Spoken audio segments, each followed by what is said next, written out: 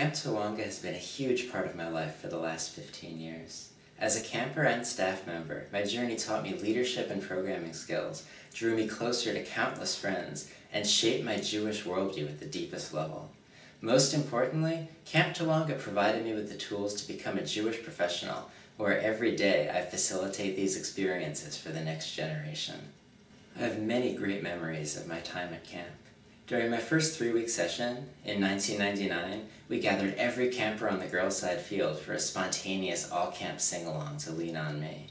In 2002, I overcame my extreme lack of athleticism to join the elective hike to Cloud's Rest. Even though we didn't summit, it was a transformative experience. In 2003, I participated in the first ever teen service learning trip to El Salvador, where we discovered firsthand that the Tawonga community is more than just a property in the Sierras.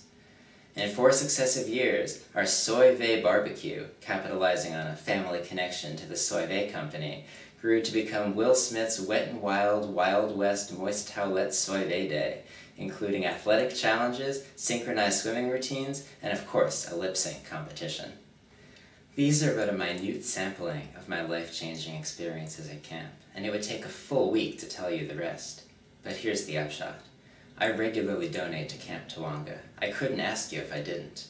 I'm a full-time grad student, not to mention the cost of my Boston apartment, and I make pennies at my job, but I still find money to donate to Camp Tawonga. Because it's that important. Because it impacts identity. Because it changes lives. Please join me in changing a child's life by donating with me to Camp Tawonga. Even just a little bit.